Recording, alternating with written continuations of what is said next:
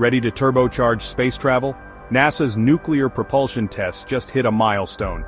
NASA and General Atomics have just taken a giant leap in space travel tech.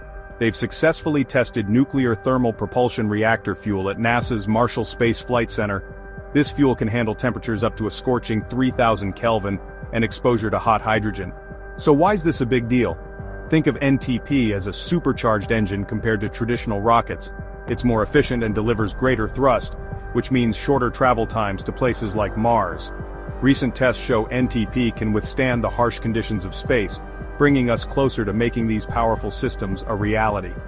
And NASA's not alone. Rolls-Royce is also exploring nuclear reactors for space missions, providing essential power where solar energy falls short. With these advances, we're stepping into a new era of space exploration, making missions to the Moon, Mars, and beyond faster and more efficient than ever. Exciting times ahead for space enthusiasts.